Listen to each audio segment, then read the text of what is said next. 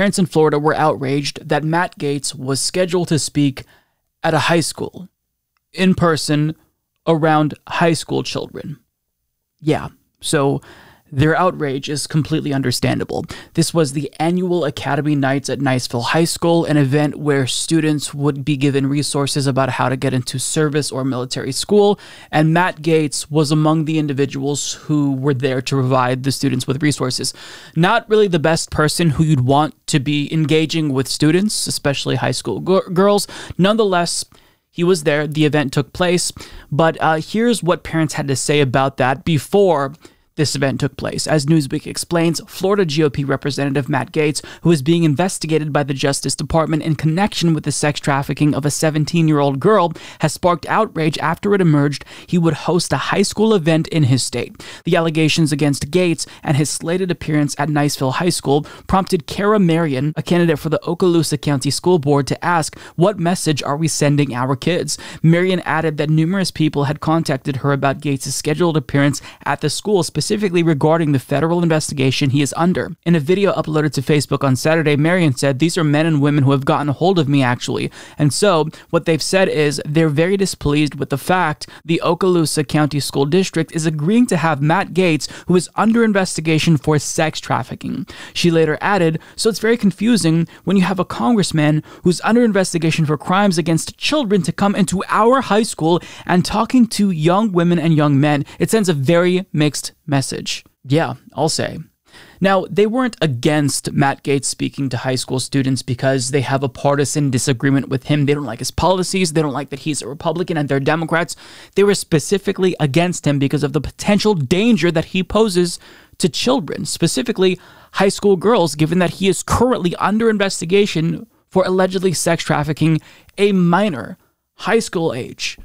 So the fact that the school district would invite him to speak at this event is incredibly irresponsible. Now, I'm not sure if they invited him or if he tried to weasel his way in. Either way, he potentially poses a danger to these children. So for them to allow him access to children is completely unacceptable. And if I were a parent, I would be fuming. So, of course, lots of parents spoke up, but it's not just the potential danger that he poses.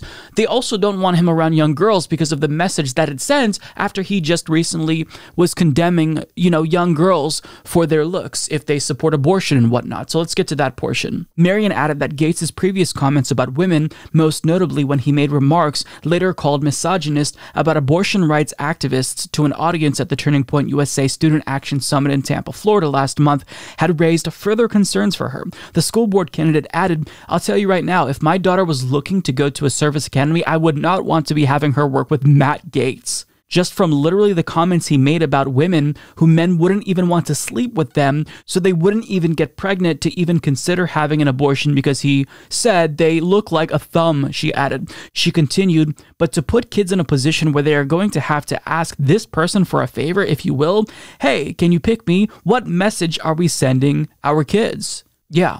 And look, to be completely honest, I would have a problem with Marjorie Taylor Greene speaking to high school students. This is a vile individual. She lies. She's deceitful. She incites harassment against marginalized people. But that alone, if that doesn't make you think twice about inviting someone like this divisive, to a high school event, the fact that Matt Gaetz, you have that added issue of him being under investigation for alleged sex trafficking of a minor, it just makes matters so much worse. But the plot actually thickens because a viral post on the subreddit 2X chromosomes details how one person actually sent a letter to the superintendent of this particular school, and when he got back to her, well, he challenged her on her objections about having Matt Gaetz, and she later found out in an update that there was this massive conflict of interest because Matt Gaetz revealed that he's actually friends with the superintendent that she talked to, who, by the way, was defending his appearance here. So what exactly is going on here? Was he invited because he's in cahoots with people in this particular school district? Why exactly was he granted access to high school children? That's a question that we should all be asking. This conflict of interest should not exist, right? And even if there is that conflict of interest, if you know someone who's under investigation for allegedly sex trafficking a minor, perhaps you might reconsider him as a guest because of the optics at a minimum. But no, this superintendent challenged this individual with actual concerns, with reasonable concerns. Is that not completely insane? I mean, Jesus Christ. Now, there thankfully was a lot of pushback at the event because the Facebook group Women Against Matt Gaetz, which has now more than 10,000 followers, announced that it was going to hold a press conference outside of the event, which they did, and they wanted to address the safety of students and also demand that Congress suspend any events that Matt Gaetz will have going forward with minors, given the potential danger that he poses to them. But regardless of the protest, regardless of the objections raised by parents, he spoke anyway.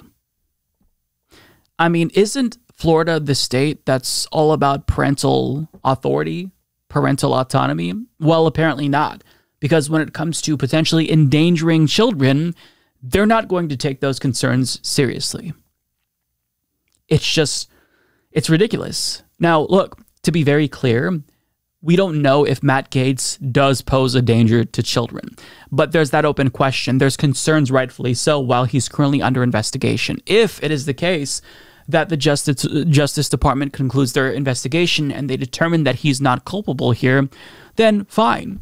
But currently, when we don't have that information, when we're working with incomplete details here, when we know that one of his buddies, who he was in contact with, was convicted, I'm sorry, this is just completely unacceptable. So the parents have a right to protest, the parents have a right to raise objections, and anyone involved with confirming his appearance here should be ashamed of themselves because this is completely unacceptable, completely disgusting, and Matt Gaetz should be nowhere near high school children until we can confirm that he doesn't pose a danger to them.